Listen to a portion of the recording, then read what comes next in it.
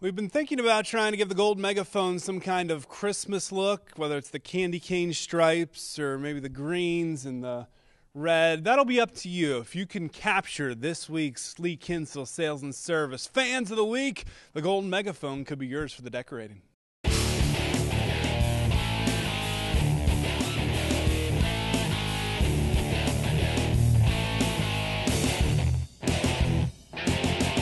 Start with Delphus Jefferson. When you're wearing some kind of a mask, you get in the mix as well as the color theme of black. Nicely done. How about Fort Jennings? Cheerleaders on every side. There were fans, and they were fired up. So the Musketeers will get a chance at the megaphone. So will OG, and they're gold out for the Blue Crew. And that guy in the helmet, safety first. Finally, the Anna Rockets, always loud and proud in green and white. Go to WOSN.TV to cast your ballot for this week's Lee Kinstle Sales and Service Fans of the Week.